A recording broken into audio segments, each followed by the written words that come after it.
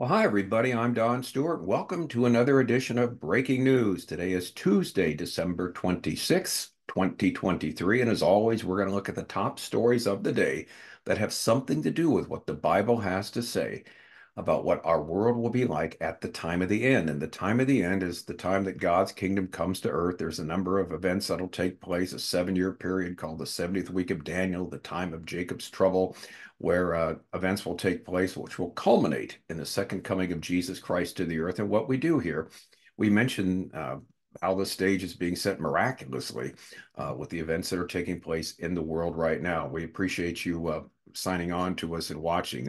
We hope you had a nice Christmas. Thank you so much for these wonderful Christmas wishes. So many of you wrote nice things in our comment section on our YouTube page. Let me tell you, it's much appreciated. I do want to thank every one of you who prays for us, those of you who support us too. I can't get to everyone and write a note or say anything except thank you, thank you, thank you. It means everything to us. And onward we go. Now, again, if you're new to this, we have an app uh, on our found in both app stores, Android and Apple, Educating Our World with Don Stewart. Everything we have here, plus more. Our whole website, 65 books and PDF form on 11 different topics, including 12 on Bible prophecy. It's all there for free download. You can download it from the app. You can download it from the website. Plus, the different videos we do, they're downloadable too, our breaking news. We have them archived there on the website and on the app. We don't archive them on YouTube. We only keep them around for a few days. But anyway, they're there if you want to watch them. And we try and keep these under 15 minutes. So just, Now, one other thing too, because we've got a ton of new people that have come on. You'll never hear this program emphasize that the end must come soon. Please hear me out. It could happen at any time, but it does not have to happen soon.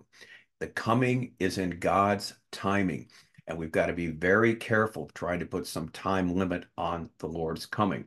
I've been a believer now for 53 years, and from day one, I've heard people say the Lord is coming immediately. He's coming soon. The signs are there. And again, the signs are there. I've written a book called 25 Signs. We're near the end, but the signs are setting the stage for the coming of Christ. It's going to happen in His timing. Please understand that. And until then, we're to occupy, we're to do business, as the Bible says, as Jesus told us to do before the coming of the Lord, to do the work of the ministry. So please, let's keep our eyes on that. And what we do here is we go through every day and talk about what's going on. We're not going to give you any histrionic stories saying that, we've got 2 months or 3 months or something like that. We don't know that. But what we do know is God's kingdom's coming to earth, and we are very excited about it. And it's a great time to be alive. All right, we're on day 81 of the war in Gaza, and Israel is facing a ton of problems. And this includes a number of unrealistic expectations. As we get into the 2024, we'll be talking about these over and over again and some of the things we need to keep our eyes on, and we'll touch upon them. But each one of the stories we're going to talk about today, each one of these headlines is going to add to the complications for Israel. Here are their immediate problems in day 81. All right, update number one, Benjamin Netanyahu visits Gaza. And he says it's going to be a long battle. We're not close to the end. He tells the Likud reports, that's from his own party, that Israel's winding down the war against Hamas are wrong. It's going to be a long, drawn-out battle. Now, this is not going well with the Israeli public. There's a number of problems we are seeing right now, and they're going to get worse. For one thing, the death toll of the Israeli Defense Force is rising. Over the weekend, something like 14 soldiers, these 14 young men died in battle in Gaza, and their pictures are always placed on the Israeli websites, and their families are in mourning. One reporter said this has been the toughest time of his life because he has to go to these funerals every single day and report on the heartbreaking stories of these young people dying, going into Gaza. And there's articles now coming out slowly but surely from Israel questioning the long-term plan. So we'll keep an eye on that.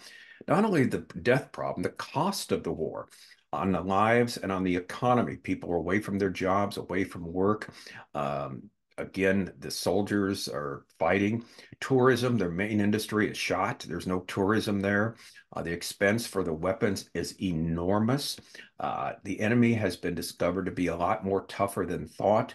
And so the expense and the time it takes to rid them, and they're doing it. They're doing a fabulous job. But remember, unfortunately, they've had years and years to build these 500 kilometers, 300 miles of terror tunnels, and they're very sophisticated underneath, the Gaza City. And so it's very difficult for Israel. And of course, there's infighting now. We're starting to see that among the Israelis, particularly the politicians, the war fatigue, the blame game, because what's happened for years is typical. Politicians just kicked the can down the road. They knew that, yeah, they knew that Gaza, they had all these terror tunnels. They knew they were building all these weapons. They knew they were putting together a plan to attack Israel sometime, but they didn't really do anything about it. They let them do it. And consequently, we see a lot of anti-Benjamin Netanyahu rhetoric because Netanyahu was prime minister for most of this time, and he talked tough, but he didn't really act tough. And we talked about this before. It got so boring and so repetitive. There would be rockets coming into Israel's border, Sderot there, right in there, the border between them and Gaza. And, people would get injured, sometimes someone killed. So Israel would go and bomb all these empty buildings, warn the people ahead of time, said, no, no, just be careful. Next time, if you do this again, you're really going to get attacked by us. And they said it time after time after time. They didn't do anything. And that's why we're in the mess that we're in. Now, we also got the problem of world opinion. College students in America, we did a recent story, actually favor Hamas. They think Hamas should be taking over the Holy Land, not Israel.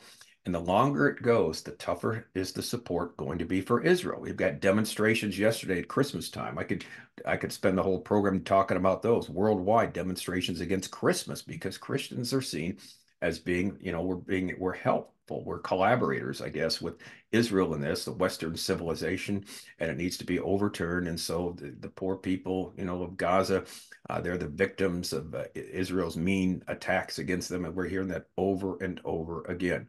Not only that, we've got collateral damage, shipping lanes in the Red Sea. Iran, one of the stories that we're going to deal with in a minute, Iran has threatened to attack and stop the shipping in the Red Sea, where about 10% of the world's goods come from. And so economic fallout too. So to summarize, Israel will continue to be made to look like the bad guy. They always have been, but continue now like never before. Sooner or later, the intense fighting has to stop, and the results will not make people happy. Those who have been murdered on October 7th will not be totally avenged. The soldiers will have had said to have died in vain because the fighting will be over. The intense fighting may be, but you're going to have pockets of resistance, pockets of fighting, and it's not going to end very pretty. Which brings us to our second update. We finally hear from Sinwar, the Hamas terrorist leader there who's in Gaza hiding somewhere. In his first public message since October 7th, he said Hamas won't surrender. Now, the terror chief inflates the group's achievements, falsely claims it is crushing the IDF, which is not. They are getting crushed. As top leadership in Qatar, and here's one of the stories, top leadership in the country of Qatar evaluates an Egyptian proposal to do what? To end the hostilities. And we're going to have more and more of those proposals.